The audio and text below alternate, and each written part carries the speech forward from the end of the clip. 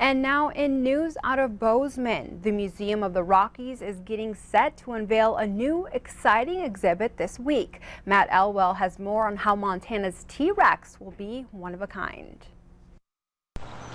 1 year to the day that the Wonkle T-Rex shipped off to D.C., a new dinosaur will amaze people filing into the Museum of the Rockies. The Tyrant Kings exhibit will open up to the public at 9 a.m. on April 11th, this Saturday. The museum staff had just a small window to get the whole project done. Well, actually, we only had about 4 to 5 months to do this whole project. A project to put a 12-foot tall, 40-foot long T-Rex upright in the dinosaur hall, which, until the official unveiling, is covered in plastic. You actually walk around the corner and you look up, you're going to see a T-Rex looking right at you.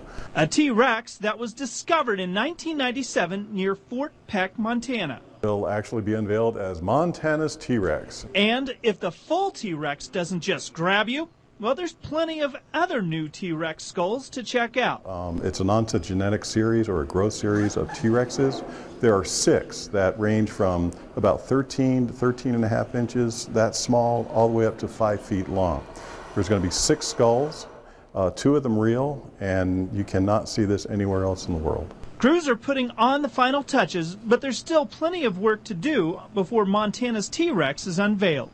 You know, at this point, there's just a lot of little details in the final week, and so you're going to see a lot of the team, as I put it, the exhibits and paleo team, doing a lot of details, even right down to cleaning up these halls. Reporting from the Museum of the Rockies, Matt Elwell, MTN News.